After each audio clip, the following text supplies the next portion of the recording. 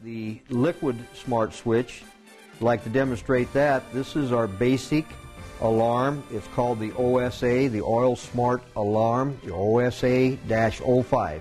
That's just basically the size of this alarm. To demonstrate this, we have a optic sensor here, and they work in tandem. The optic sensor will identify any liquid there is, and the capacitive sensor will tell us if it's conductive or not, meaning water or oil. To demonstrate this, I have a cup here full of water with about a ½ inch oil on top. If I put this on the sensors, it's going to show the oil's present. The oil light is on.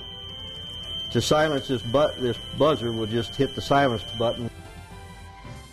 Now if I raise this on up and it sees water underneath the oil, now you see water. The sensors are in water. As it just happened, you'll see the water light come on because the sensors are now seeing water.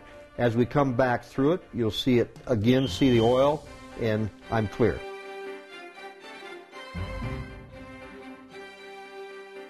What we ship with the products to make it a little bit easier to test these units is these small cups.